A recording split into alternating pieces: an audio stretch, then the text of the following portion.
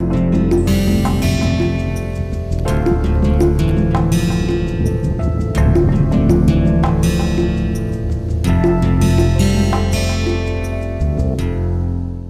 compute that double integral, I make use of polar coordinates, that is I make the transformation x is equal to r cos theta, y is equal to r sin theta, then we know that dx dy, the element of area in x y plane gets transformed to r dr d theta, that is the element of this. Then your r varies from 0 to infinity, because r is a non-negative variable, and theta varies from 0 to 2 pi. This is your polar coordinate transformation. Okay. So, therefore, I square then becomes 1 upon 2 pi 0 to infinity, 0 to 2 pi and e raised to minus half r square, because this was x square plus y square will become r square cos square theta plus r square sin square theta, since cos square theta plus sin square theta is 1. So, it reduces to r square, and this is r dr d theta, right. And again this is in a nice form, because now you see you have r here and you have e raised to minus half r square. So, again we will make this transformation, right, that r square is equal to t, that is what I am doing here. And so, your 2 dr will be dt. So, r dr will be half dt, and so that is what I have written here, half dt, and this will go to e raised to minus half t. So, this is, and your right, and see the limits are 0 to 2 pi, 0 to this thing. Now, here what I have done is already, because theta does not appear here anywhere. So, therefore, this is simply 1. So, this with respect to theta, this just integrates to 2 pi, which I have written here, and then it is only integration with respect to r, and to integrate this I make the transformation r square is equal to t, and so this helps me to reduce it further, and this is minus 2 times e raised to minus half t 0 to infinity. So, this reduces to this, which is equal to 1. So, we have verified that the normal PDF that we have defined is valid PDF. Okay. And then now the second step is to compute the expectation, and instead of computing for E x, we will compute expectation of x minus mu by sigma. That will be easier, because we know that the expectation of x is actually mu. So, we will show that this expectation is 0, and therefore, get the answer immediately. So, here the only in this integral you get this term x minus mu by sigma. Okay. And so, again I make the substitution x minus mu by sigma is equal to y, okay, and that reduces the integral to this. Again it is of the same form, you see, that is why the expressions may look cumbersome, but the working is not very difficult, and it is just a question of little patience, and you start seeing where the calculations are going. So, now you have this. So, again you make the transformation y square equal to t, the same steps, and you get this. And so now what I am saying is that before I make this substitution, I will break up this integral to minus infinity. See, one way I can immediately from here conclude that this integral is 0, because this is an odd integral, right. Y is here, this is here, the change of sign will not matter, but here the change of sign will matter. Since this is from minus infinity to infinity, this integral will be 0, one of the. So, I just thought that I will show you the steps. So, what I am doing is I am breaking up this integral from minus infinity to 0 plus 0 to infinity. Okay. And then when you make the transformation that y square is t, then you see this becomes plus infinity, because when y is minus infinity, square will be plus infinity. So, this is from, so this will be infinity to 0, and the integral will be e minus half t, just as we did here, and then this will be 0 to infinity. Okay. So, now it is the same integral, except that here the limits are upside down. So, when you change the limits, it will become minus sign. So, there will be a minus sign here and the same integral with a plus sign. So, when you add, the result is 0. Okay. So, I just showed you the steps in case you were not very sure, but otherwise we could have concluded our computation at this step only and said that this is equal to 0.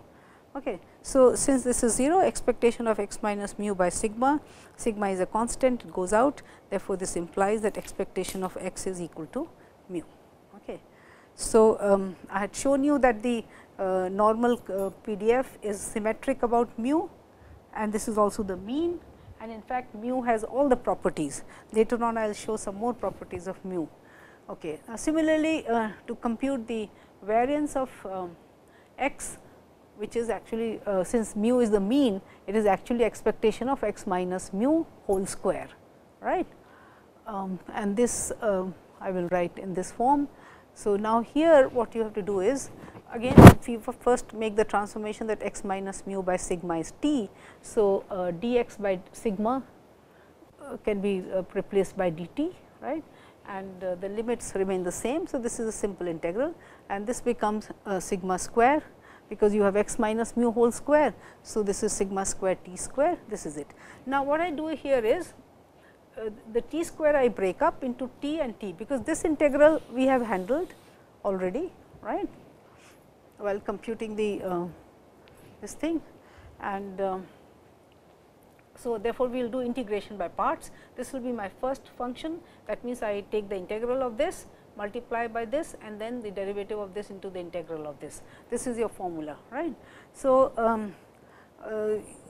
this integral I have shown you is e raised to minus half t square, this t into this thing, and okay, no, why am I, okay, I am actually computing this for you. So, I am saying t e raised to minus half t square dt is half when I make the transformation t square is s, then 2 dt is ds. So, this reduces to this, and therefore, to this, right. Now, applying integration by parts, the integral of this I have already computed for you is this minus e raised to minus 1 by 2 s, and so this will be t into, when I transform back again, substitute for s from here, this is t square. So, then t into e raised to minus half t square minus infinity to infinity, you can see that this is 0, right, because this is t square, and so in the denominator t square e raised to infinity is much larger than t in the numerator. So, therefore, this will be 0, you will be left with this, and then here again this is what, this is your normal PDF, where your mu is 0 and sigma is 1. So, the 1 upon root 2 pi is missing. So, therefore, this integral will be equal to root 2 pi, because with 1 upon root 2 pi this will become 1, right. So, therefore, this whole thing is 1. So, this integral is equal to root 2 pi. So, I write root 2 pi, which cancels with this, and this is sigma square. So, therefore, the variance of the random variable. So, therefore, the parameters are now it is very clear what the parameters denote. Mu is the mean, when we say normal mu sigma square, mu is the mean and sigma square is the variance. So, we just saw that normal distribution, the parameter mu is the mean and sigma square is the variance. Now, suppose x is n mu sigma square, and we consider the random variable y equal to alpha x plus beta, where alpha is a positive number and alpha and beta are some real numbers, right. So, I mean I am continuing with the properties of the normal distribution. So, if you want to find out the PDF of y, then we start with the cumulative distribution function. So, probability y less than or equal to t is probability alpha x plus beta less than or equal to t, which reduces to this, and since alpha is positive, the inequality remains intact. So, this is t minus beta upon alpha. Okay.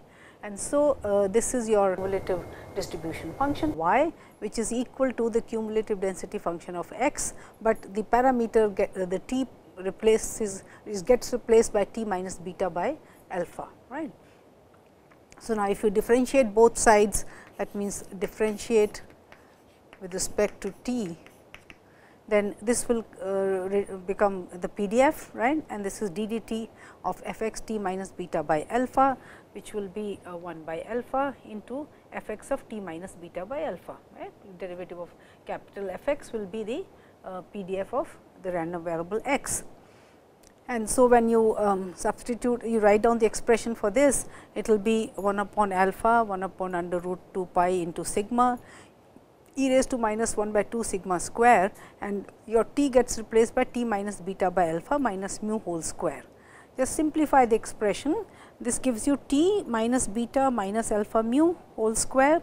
Here you have alpha sigma, and this is 2 the alpha in the denominator comes here. So, this will be there will be into alpha square also. I hope you can read it. Anyway, I am speaking it out, or maybe let me just rewrite it whole thing here. Yeah, this is 2 alpha square sigma square. Okay. And so, by our definition of the normal PDF, this will be and the mean now becomes beta plus alpha mu, and the variance becomes alpha square sigma square instead of sigma, right. So, therefore, you see that if you make this transformation where x is normal mu sigma square, then for y the expectation will become alpha mu plus beta, which anyway you can show from here also. This is alpha expectation of x plus beta, because beta is a constant, and so this is alpha mu plus beta. Okay. And the variance will be just because the constant will not matter, since you will see when you write down the variance, you will write down this minus this minus this. So, beta will cancel, alpha will come outside, and so it will become square. And so, either way you can verify that for this random variable, the mean will be beta plus alpha mu, and the variance will be alpha square sigma square. Okay. So, you can see that you can carry on the properties of normal variate quite easily. Now, an immediate consequence of this result is that if x is n mu sigma square, then z, which you write as x minus mu by sigma, will be normal 0 1, right. Because what is happening? Your here alpha is actually 1 by sigma. If you compare it with the expression alpha x plus beta, and your beta is minus mu by sigma. So, now if you substitute, because we said that the mean will become alpha mu plus beta for that one. So, here it will become mu by sigma minus mu by sigma. So, this is 0, right. And similarly, you can show that the variance will be 1. So, the transformation x minus mu by sigma results in a standard normal variate, and which we refer to as n 0 1. Okay. Now, we have tables for computing the various probabilities for normal 0 1, and you see that you can then compute the probabilities for any random normal random variate through this, and that is what because of that transformation, right. And I will work out a few examples to show you how it goes. So, anyway, this is the standard notation for a standard normal variate. This is your probability minus infinity to x. So, that means this is the cumulative density function. So, this will be 1 upon root 2 pi minus infinity to x e raised to minus half y square dy. Okay. So, this probability is given the notation. Now, the tables are given for x non-negative, for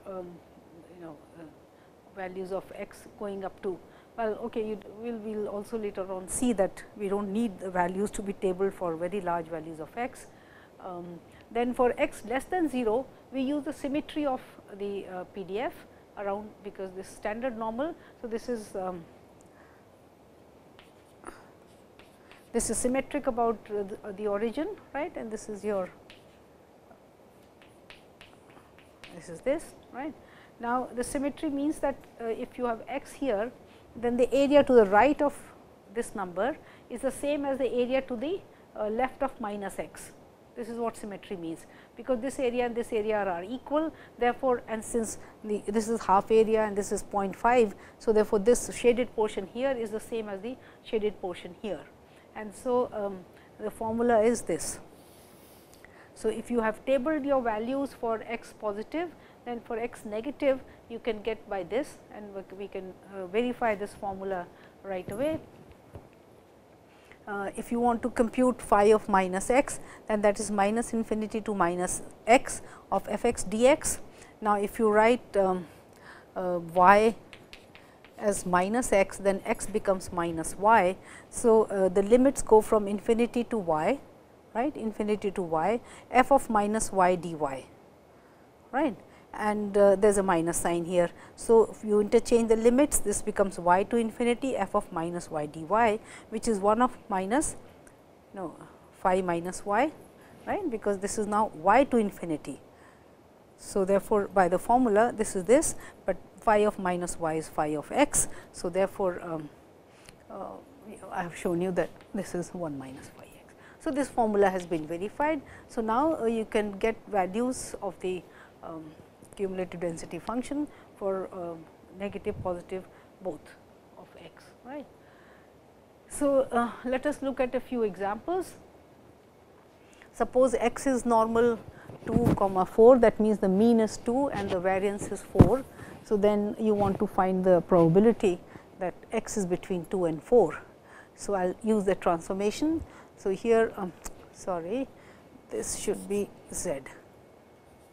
That means, what I am doing is I will write in detail. I am subtracting 2 and dividing by 2. So, less than x minus 2 by 2, less than 4 minus 2 by 2. So, this probability goes here, right. And now, so this is 2 minus 2 0, and this is your standard normal variate, right. X minus mu by sigma is normal 0 1, for which we always have this notation of z, right, and this is 4 minus 2 by 2, which is 1. So, this probability you can compute in terms of the standard normal variate in this way, and by our notation this is phi of 1 minus phi of 0. Okay. And from tables I get that phi of 1 is 0.8413 and phi 0 will be 0.5, because we have said that the standard normal is symmetric, the PDF is symmetric about the origin. So, this portion of the, so this area under the curve will be equal to 0.5 and this will be also 0.5. So, phi 0 will always be 0.5, because this is the area for phi 0. Right, less than or equal to x, less than or equal to 0. So, that will be half of the area, which is 0.5. Right. So, therefore, this is the probability. So, therefore, very conveniently, once you have the tables available for the standard normal, you can compute it for any normal variate. Right. Then again find probability x less than 0 for this variable. So, here again I make the transformation x minus 2 by 2 less than. So, this will be minus 2 by 2. So, this is probability z less than minus 1. So, which is phi of minus 1, and then I use this formula. So, phi of minus 1 is 1 of minus phi 1. Phi 1 I already know is 0.8413. So, this is 1 minus 0.8413, which is 0.1587. Right. Now, when you want to compute absolute x minus 1 greater than 3. So, what are you saying here? You are saying that your x minus 1 should be greater than 3 and x minus 1 should be less than minus, that means x minus 1 should be less than minus 3 and x minus 1 should be greater than 3. Yeah. So, from here what do you get? That x should be greater than 4. So, from 4 to infinity, and from here you get that x should be less than minus 2. So, that means it should be from minus infinity to minus 2. So, that is what we have done. I have written that this event is equal to that means x must be either here minus infinity to minus 2, or it must be in the set 4 to infinity.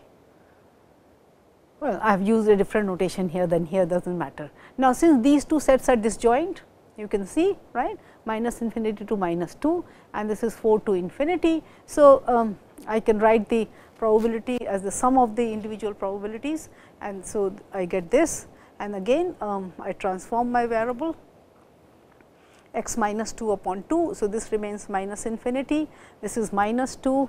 So, minus 2 by 2, and here again I use the same transformation to reduce it to a standard normal variate, and therefore, this becomes phi of minus 2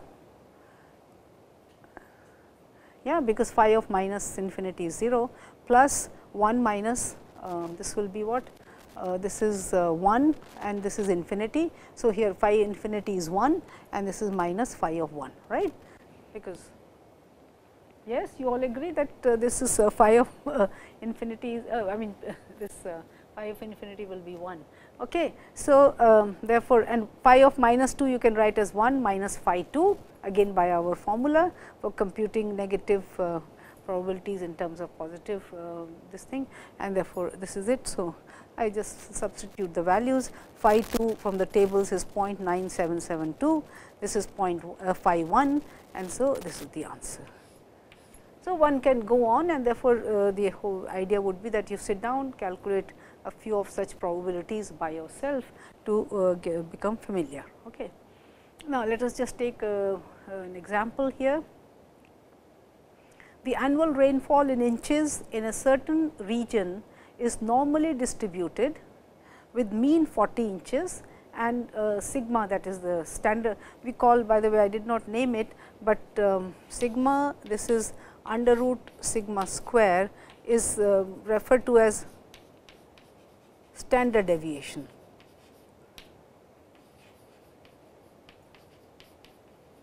Okay, this is also known as standard deviation. So, standard deviation is 4, that means variance is 16. What is the probability that starting with this year, it will take over 10 years before a year occurs having rainfall of over 50 inches. So, let us understand the problem. First, they are saying that the annual rainfall is normally distributed. That means, if every year you add up the total rainfall in that particular region, then those numbers will be fitting a normal distribution, which has mean 40 inches and standard deviation 4, right. So, the numbers that you get as the total rainfall in a year for different years. So, that has a normal distribution, right. Now, they are asking for a probability that starting with this year, you go on for 10 years, and within those 10 years, no year will have rainfall more than 50 inches. So, it is actually compounded event, it is not a straightforward. So, let us see how we go about computing this probability. So, to compute the probability x greater than or equal to 50, I will do the same trick, reduce this probability in terms of a standard normal variate. So, since mean rainfall was 40 inches, so x minus 40, standard deviation was 4. So, this now reduces to a standard normal variate. So, therefore, the required probability is the same as probability z greater than or equal to 5 by 2, which is this is 1 minus, sorry. So, this has to be z greater than 5 by 2 would be 1 minus 5 pi by 2, right. And so, this will be 1 minus of this 1 minus 0.9938, and so this will not be the required probability, we will have to write the number anyway. So, what we will do is I will continue to say that p is 1 minus 0.9938, or maybe I will just do the. So, this is 1 minus 0.9938. So, this is the probability of is the probability of rainfall. So, the probability would be standard normal variate greater than or equal to 5 by 2, which will be 1 minus phi of pi by 2, 5 by 2, and that is 1 minus 0.9938, because 5 by 2 is 0.9938. So, this is probability. Now, this we can look upon as the probability of rainfall being more than 50 inches in a year, and this we will treat as a success. That means, now you can say that in a year the experiment is to measure the rain, and if the rainfall is more than 50 inches, we treat that as a success, right. So, that is what I said, that the problem requires because the event is complex. So, first we computed the probability of the rainfall being more than 50 inches in a year, which came out to be this. Now, I want to find out that in 10 years rainfall not more than 50 inches in any year. So, that means, if I treat those 10 every year as a trial, That means, the trial is you add up the total number of rainfall in that year, and then you are saying that in 10 years there should be, in none of the years that you count from beginning from this year, the rainfall is more than 50 inches. That means, in other words, there is no success in these 10 trials. And so, the probability of no success in 10 trials would be 1 minus p raised to 10, which would be 0.9938 raised to 10. So, again please compute this number, because I had made a mistake. So, here this will, whatever this number, you can now use your calculators to compute this probability, to say that that will be the probability that in 10 years there will be, the rainfall will be less than 50. So, this is so I am just trying to show you that how you first use the normal approximation, and then the standardization, and then you use the binomial random variable to compute the actual probability. So, median and mode of a normal distribution, this again see that is where, when you look at all these properties of this distribution, you realize that it is a very interesting one. And this is suppose what we mean by the median of a distribution is the number for which your cumulative density function has the value 0.5. That means, the area of the, if you have this thing here, then this is the point where this is x naught. So, this area is 0.5 and this area is 0.5. And since we have already said that the normal distribution is symmetric about x equal to mu. So, that immediately clear that the area to the left of mu is 0.5 and area to the right of mu is 0.5. Okay. So, immediately we know that the median is also at x equal to mu, right. Now, to define the to obtain the mode point, this is the point at which f x, the probability density function, attains its maximum value. We did this for the binomial also, remember, and what was the number at which the random variable attains its maximum probability. So, now in this case we will have to find out the maximum, the value of x at which this function attains its maximum value. So, this will be done by finding out the differentiating it, finding out the critical points. So, and putting this equal to 0, the derivative. Now, you see that here this is the derivative. So, this portion is not 0. So, therefore, this is the only portion which will be 0, and therefore, that gives you x equal to mu. So, x equal to mu is a point of maxima or minima essentially, or it could be a point of inflection. But so, now we have to look at the further the second order derivative to determine the nature of this critical point, and I have written down the expression for a second derivative. That means, you differentiate this expression again and compute it at evaluate it at x equal to mu. So, then you see this portion goes 0 because x equal to mu, and here also when you put x equal to mu, you essentially get this. So, this is again e raised to 0, which is 1. So, you simply get minus 1 upon 2 pi sigma square, which is less than 0. So, if the second derivative has negative sign at a critical point, that point must be a point of maxima. So, that much from calculus we can obtain, and so therefore, it is really interesting that x equal to mu is the mean, median and mode. So, it is all the things combined into one. Okay. Now, another important, as I told you, I have been I mentioned that de Moivre was used to initially defined this normal distribution to approximate binomial probabilities. So, let us formalize the procedure here. So, this is the de Moivre Laplace limit theorem, which is that if S n is the number of successes in n trials of a binomial random variable n comma p, then for any a less than b.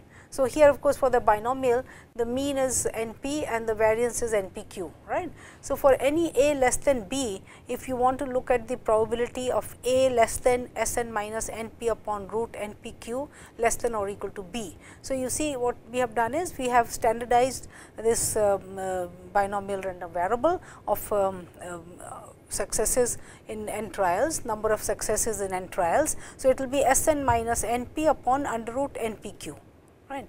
So, then it is the de Moivre's Laplace theorem says that this probability can be approximated by phi b minus phi a, where phi is your cumulative distribution function for the standard normal distribution, okay, or for the standard normal variate. So, this will be phi b minus phi a as n goes to infinity. So, that means, for large n you can approximate this probability by phi b minus phi a, and later on we will show that this actually is a very general, I mean you can talk about a more general result, where you do not really need to have the distribution as binomial, and for any distribution this kind of thing which we call as the central limit theorem.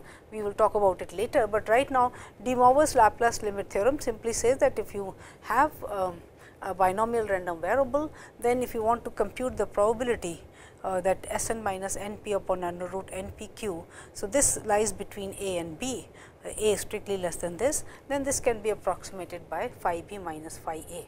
This is the Laplace theorem. So, now we will use this, and so we say that now suppose you want to compute the probability that C is strictly less than Sn is less than or equal to d, and here of course, it is understood C is also strictly less than d.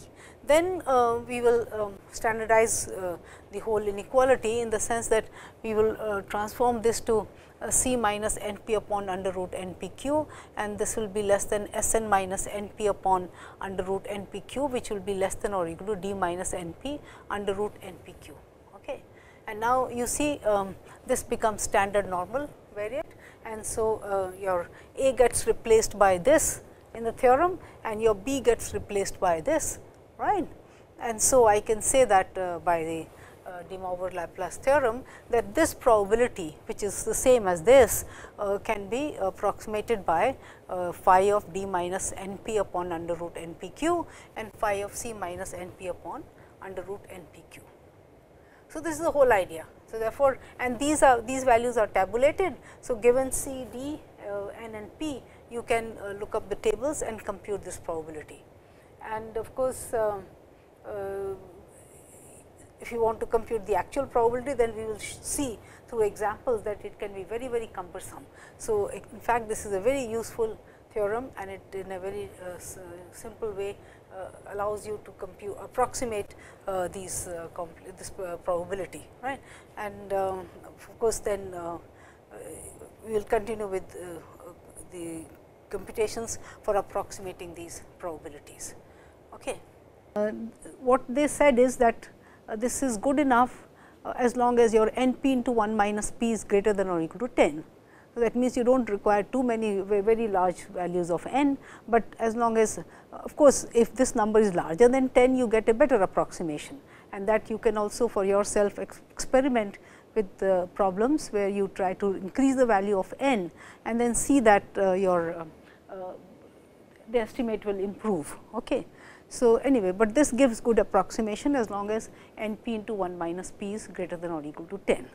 Okay. Now, there is an important aspect to this approximation, and that is the continuity correction factor, which I will discuss here. So, you see, look at this curve. So, I have the binomial curve here, the bar chart, and then the red line curve is the normal approximation. And you see, what we are saying here is that if you are asking for the probability x greater than, see this is the shaded portion that you are looking for. So, here you want to say that probability x greater than 7. If you are asking for this probability x greater than 7, yeah. So, then if x greater than 7 means that x is greater than or equal to 8. So, to get that event, to get that probability, if you want a good approximation, See your the rectangle, the bar that represents the probability at point 8. So, that is starting from 7.5. You want to cover that whole area, because you are wanting probability x greater than or equal to 8.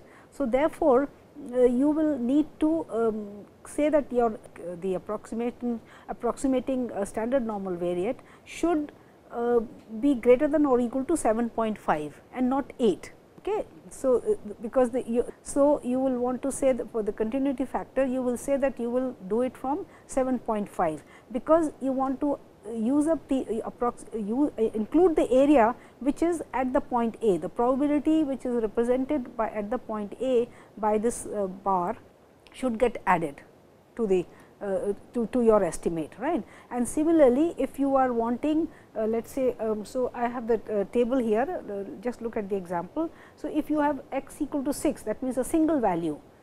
If you have x equal to 6, then you would want it between 5.5 and 6.5, because that is the rectangle, the bar that you constructed at 6 that stands at from 5.5 to 6.5, and the length, the height is the probability of that x equal to 6, right. So, therefore, the continuity factor that you require would be for probability x equal to 6, it will be 5.5 and 6.5, your x must vary. Then, because see the discrete situation, you are now approximating by a continuous situation. Then, as I said, x greater than 6 would be x greater than 6.5, and if x is greater than or equal to 6, then you are including 6, then you will have to go a little further down, right. That means, you will have to start from 5.5. If it is x greater than or equal to 6, then you will begin from 5.5.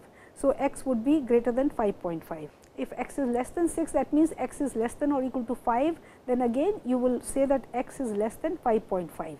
So, that is very clear from this graph, and x less than or equal to 6 would be x again. See, the moment you have equal, then you have to go a little ahead of it 6.5, and if it is strict inequality, then so the rule is very clear, and by looking at this figure you can always. So, if you keep this in mind, then you will not go wrong, because you will realize that you have to include the area under the bar or the rectangle which is for that particular value, the limiting end value, and so you will have to accordingly give the correction factor. Right. So, this is called the continuity correction factor, because you are estimating a discrete situation by a this thing. So, if you use the continuity correction factor, now let us give a this thing.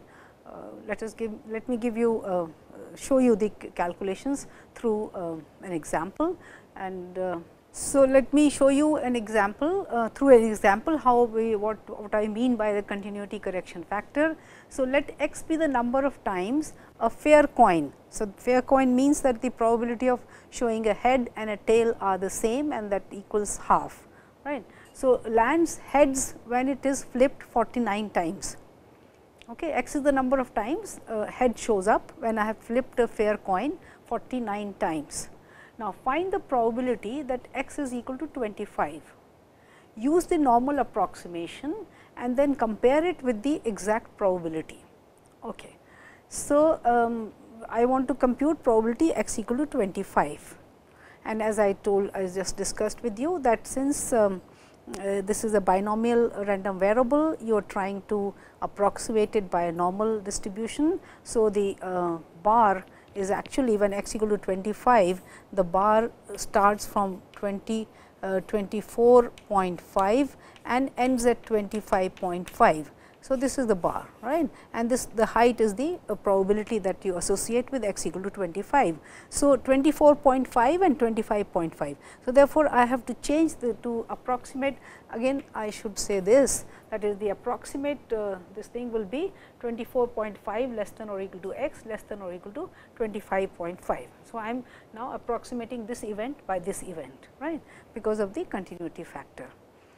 And then because the mean, I am sorry, this should not be 49, I have done it correctly here.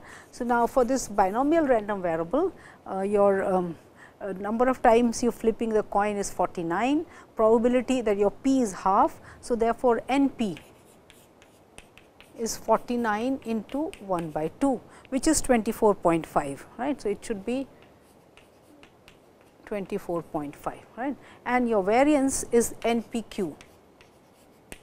So, that is 49 into 4 divided by 4, and so under root of that would be, and that is why I chose this 49 to make it perfect square. So, that is 7 by 2.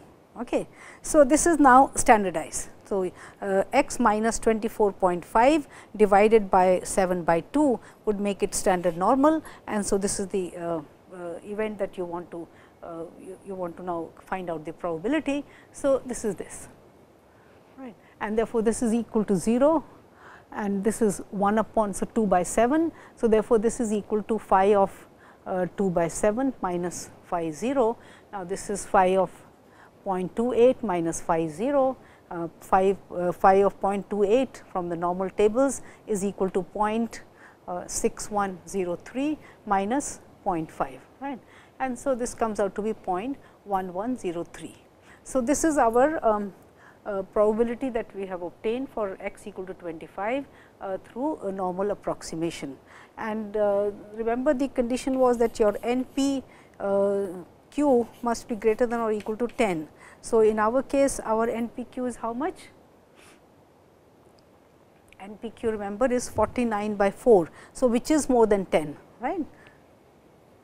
That is our NPQ is 49 by 4, which is equal to 42, 12 point something, 12 fours are 48. So, 0.25 in fact. So, this is more than 10, right. And so, we applied the approximation and this is the result that we got, right. Now, exact probability, if you want to compute using your binomial computations, then you see it is actually 49 choose 25 and 1 by 2 raised to 49, 49 trials, and your P and Q are the same. If you write out this number 49 into 48 up to 25, because that will be 49 minus 25 plus 1 and then 25 factorial 1 upon 2 raised to 49. It took me almost half an hour to compute from sitting at the computers, and this number comes out to be 0.11275. So, if you just look at it this here, and that is what I am saying. Now, you compare it with, so third decimal place the number differs, the value differs, and therefore, I would say that this is a good approximation. And here you see our NPQ was only 12.25, and if you take larger n, that means if you had flipped the coin more than 49, then this number would have improved.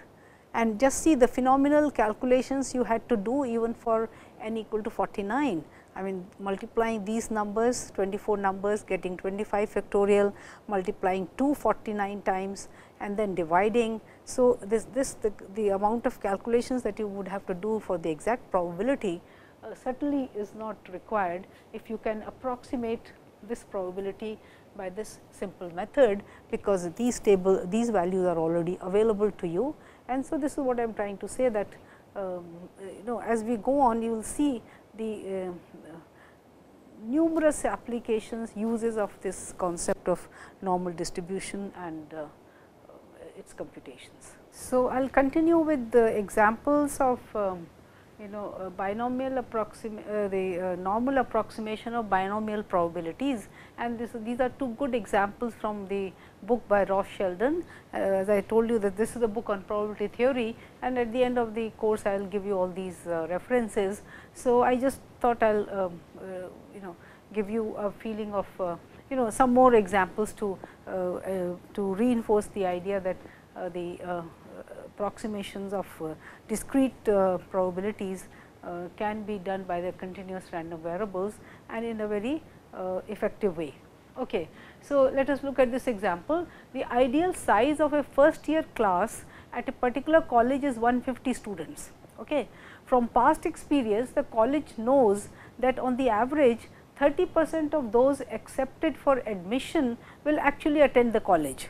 So, therefore, people tend to apply to more than one college, and then they of course decide which is the best one for them. So, the college has the experience that only 30% of the people who have been accepted for admission will actually attend the college. Okay. So, therefore, the college adopts the policy of giving admission to 450 students. So, that finally, when the dropout, after the dropout rate, they will still be left with a class of size 150. This is the idea. So, they decide to offer admission to 450 students. Now, compute the probability that more than 150 first year students attend the class, right. So, given that 30% is the so it means the probability of a person attending who has been given admission will attend college is 0.3.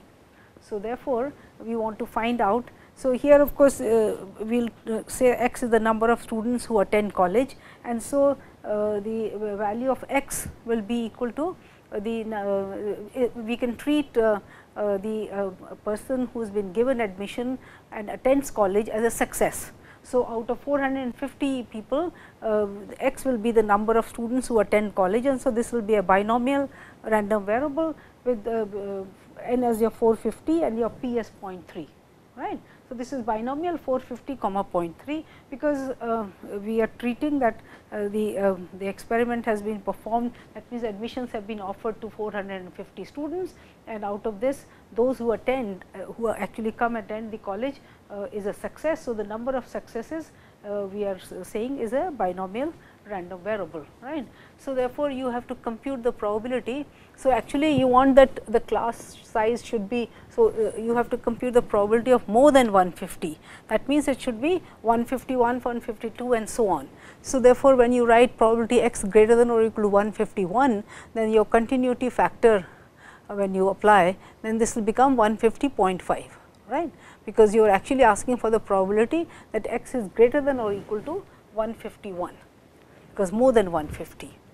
So, therefore, we just standardize this this variate, and therefore, subtract x minus NP. NP is 450 into 0.3 and then divided by NPQ. So, 450 into 0.3 into 0.7 and do this to the right hand side also. So, you get this, and then of course, the advantage of taking a solved example is that you have the calculations done for you. So, here this is actually the phi of 1.59. So, this number reduces to 1.5. So, therefore, this is your standard normal probability from minus infinity to this is to 1.59. So, we are writing this as 1 minus phi of. So, this number is 1.59. So, this required probability is 1 minus phi of 1.59, which comes out to be this 0.0559. So, hence this reduces to 6% of the time more than 150 of the 450 accepted students will attend college. So, the college is in good situation, because it is only 6% chance that more than 150 people will actually come and attend the college, those who have been offered admission. Okay. So, this was one situation. Now, another interesting problem. This is to determine the effectiveness of a certain diet in reducing the amount of cholesterol in the bloodstream. 100 people are put on a diet. After they have been on the diet for a sufficient length of time, their cholesterol count will be taken.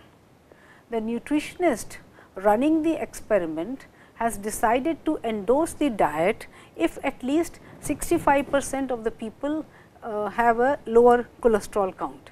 Right. So, after the trial period, at the end of the trial period, you will again test their cholesterol in the bloodstream, and if the count is lower for 65% of the people, then after going on the diet. So, the nutritionist will have I made the sentence complete, running the experiment has decided to endorse. So, the nutritionist will endorse the diet and say yes, it has proven to lower the cholesterol in the blood.